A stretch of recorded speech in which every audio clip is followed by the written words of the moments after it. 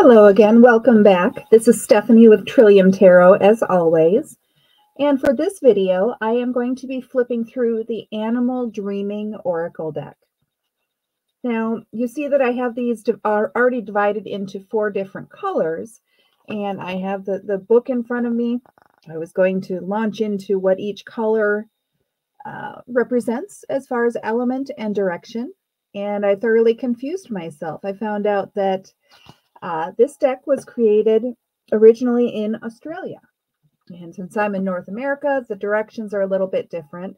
I would say that the corresponding element still applies. So I'll go ahead and just explain what these colors mean according to the intent of the artist. And you can, just use the cards in a way that feels right for you. By the way, as I'm diving into reading this brief explanation, please do give the video a thumbs up and feel free to drop your comments at the bottom of the video about, how do you kind of translate Southern Hemisphere cards and art to a Northern Hemisphere reader? How would you personally do that? I'm kind of curious.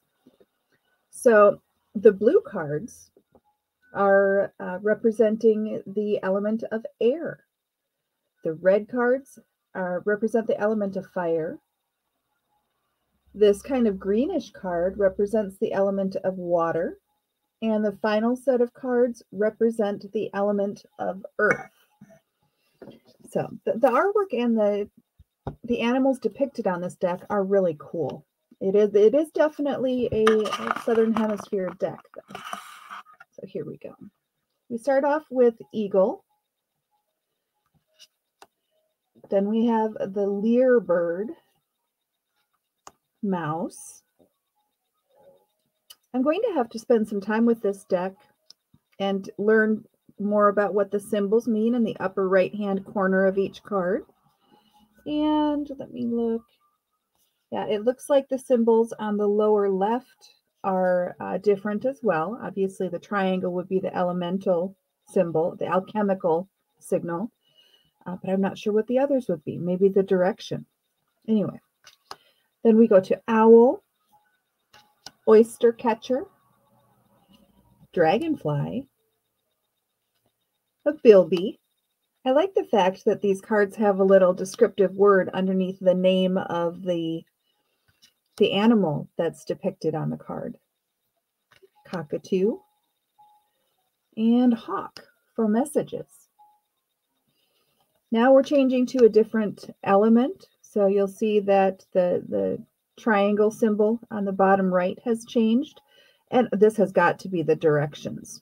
If I look back at the card description in this deck, these reddish cards represent, I said they represent the element of fire, and in the description of the book, it says it harnesses the energies of the north. So you'll see on this particular symbol, the circle with the line going up, that's got to represent the direction, the corresponding direction as visualized by the artist.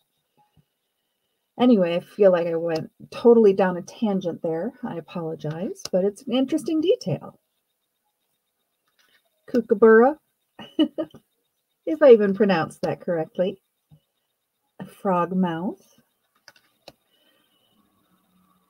Some of these animals, I always find it fascinating. Sorry for the traffic noise in the background. Some of these animals, I've heard the names of them, but I've not seen images or pictures and so on. So this is a really interesting deck. A platypus, raven. We did switch to another element and another direction. As you can see, the color, the border color changed. Crow, frog. Oh, that's gorgeous. Black swan, dolphin, the whale as record keeper. I received this deck in a subscription box, And I have not spent a lot of time using it, but now that I'm sitting here looking at these images, I'm loving this deck. It is an older deck. I did look it up on Amazon, and it looks like it was initially published in 2007 or thereabouts. So, wow, I'd hate to run into that red kangaroo in a dark alley, wouldn't you? So this deck has been around for a while. I've not come across it before, so I'm really digging this deck. We're wrapping up with Wombat, and then finally, it's got to be pronounced Echidna. I hope you enjoyed the walkthrough of this deck and the corresponding ramblings as I was trying to verbally describe it. Please do give the video a thumbs up to help out the channel. I would greatly appreciate it. I hope you enjoyed the video, and I will see you for the next one.